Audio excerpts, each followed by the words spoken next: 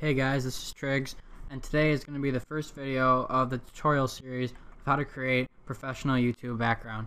So I promised you guys this tutorial series, so this is going to be the first part. It'll either be 2 or 3 parts. So I just want to go over what it's going to actually look like. So you can see here we got a nice grayscale style, and it looks really professional. It's got cool module effects, and it's got the nice light lines on the side. So I'm just going to zoom in. You can see a little bit closer. And so in the middle, we have the links.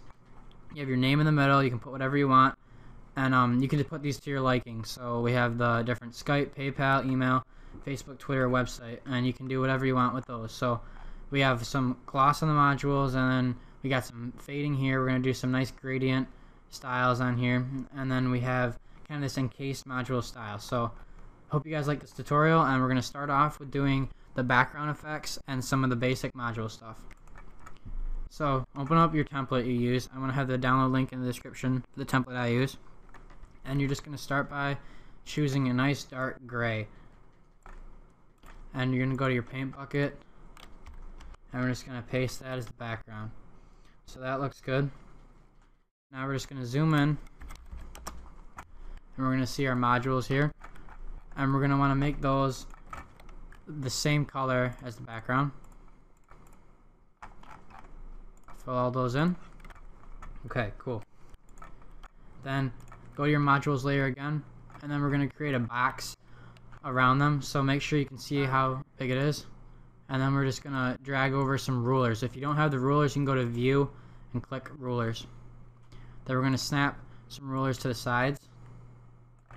Perfect. And then grab a darker gray, the one we used for the background of the modules. And we're going to use our marquee tool to highlight that whole area. Drag it to the bottom.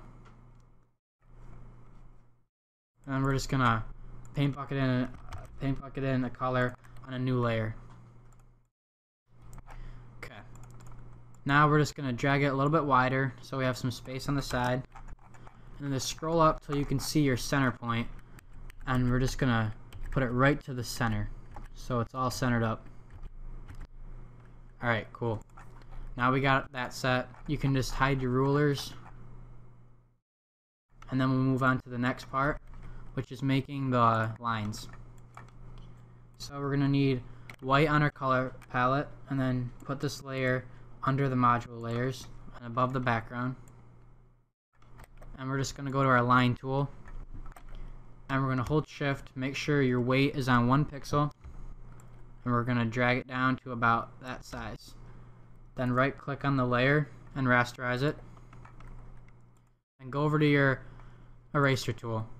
Set the size to 500. Make sure the mode is on brush. Opacity 100. And then this is what you're going to want to change. Usually your flow is at 100.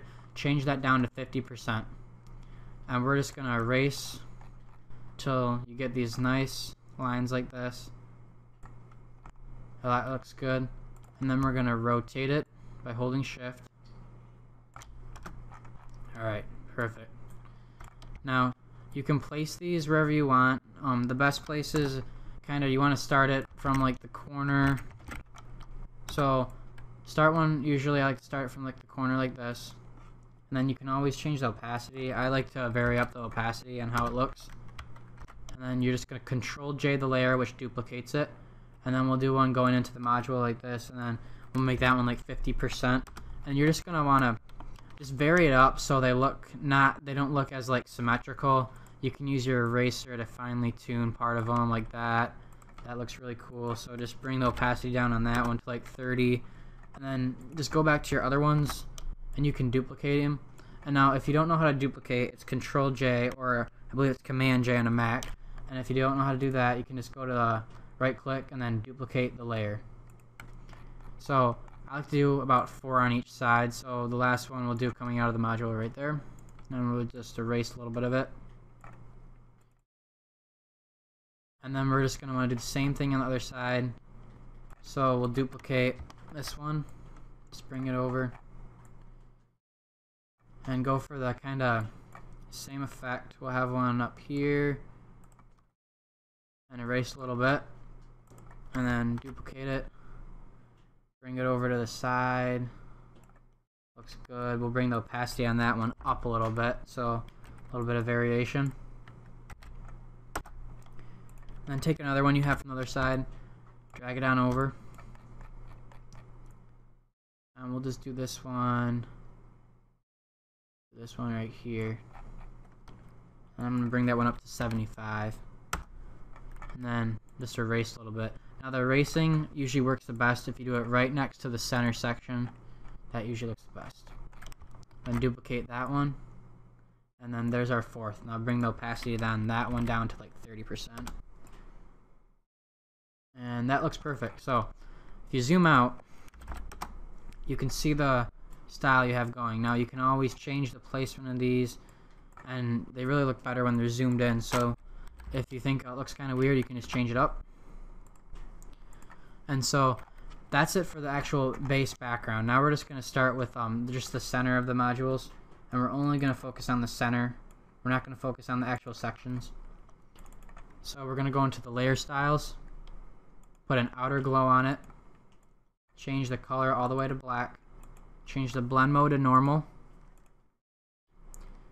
bring the opacity down to 60%, and put the size at 12, and that's all we're going to do for the drop shadow. And then go to the inner glow, set the color to white, change it to normal, opacity down to 5, and then the size up to 7. That gives it a nice subtle glow, makes it look more rounded. And we're going to leave that like that. And that's going to be all for this part. The next part's going to be focusing more on the actual channel sections and how to create the gloss. And after that, all we have to do is add in the links and all that. So this is looking really good. If you want to change anything, you can maybe just put some scan lines on the background, and you can just do that by putting a new pattern and then just putting like something like that in. So that's it for this part. Stay tuned for the next part. That'll be up within the next 3 to 4 days. So thanks for watching. I hope you like this, and see you in the next video. See you later.